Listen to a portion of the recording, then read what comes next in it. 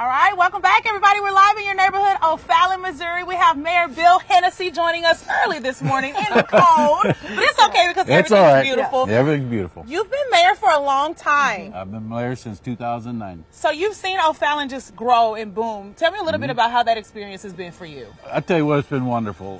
First of all, welcome to the great city of O'Fallon. Thank you. Welcome. Our growth has been great. You know, we got great things going on here in the great city of O'Fallon, and I'm proud to be the mayor of this great city. Some of those great things Margie are really excited about because it's all Christmas related. And obviously you're welcoming in Jingle here to Hartsfield Field, but there's also a lot of other holiday traditions you have in your O'Fallon. Tell us about some of those. Well, we have the celebration of lights that starts next Friday. It's $16 to get in for a carload. It's a 1 mile loop through Fort Dumont Park. We have, you know, our holiday stroll, which you can walk through the park on December 8th, 9th, and 10th. So then that's, I believe it's $8. So it's 5,000 tickets per night. Okay. So they go very quickly, and you know we're looking forward to with fireworks that night for both nights, 2 nights. So 2 times a night. So we're looking forward to that. So we got. It's a great thing. We got, you know, if you into theater, we have Scrooge, the Christmas Carol. So that is, I believe, the 13th and the 20th. You know, 3 nights, Friday, Saturday, Sunday. So we got a lot of Christmas stuff going on here in the great city of Tree lighting last night, you said, or we the had night the tree before lighting. last? We had Wednesday night. Okay. So we had about 100 kids in a choir singing.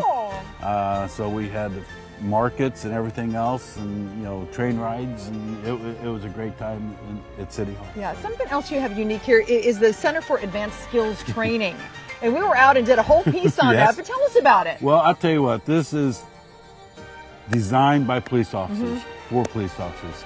The elected officials, folks, had nothing to do with this. Okay. So this was designed by police officers. It's going to have an evac track, which is a 1 mile loop to, you know, 200-yard shooting range, a sim house, K9 training, drone training.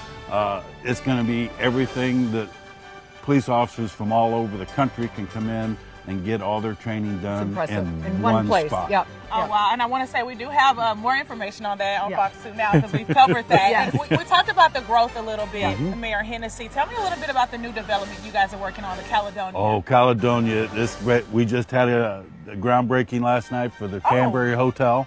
It'll be the first Canberry hotel in the state of Missouri.